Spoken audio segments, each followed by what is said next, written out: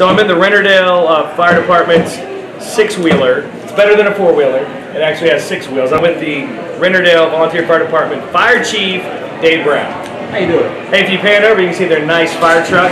That thing is sweet. And how many fires a year you put out with that thing? Quite a few. Quite a few. But you not only do you do fires, you respond to accidents. Motor vehicle accidents. We also have EMS service here. I live in the area, so Yes, I know how important this is to every community, their volunteer fire department. And the fish fry is a real big fundraiser for you guys every year. It is. It's our biggest fundraiser of the year. It really is a great opportunity for us to meet the members of our community, and they can come meet the members of the fire department. It's a win-win. It's really nice. I tell you what, I loved the crab cakes. That was my favorite. The fish here, the fried fish, you have baked and fried. Yes.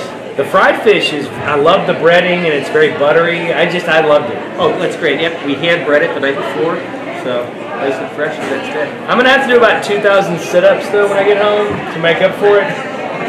But other than that, 2 thumbs up to the Rennerdale Fire Department's fish fry. Check them out. Your next fish fry will be April 4th. April 4th, 4 o'clock to 8 o'clock. And then again on Good Friday. Yes.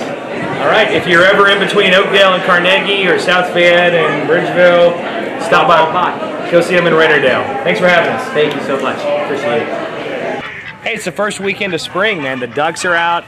I may take my shirt off and go swimming here in a minute. Yes, that good.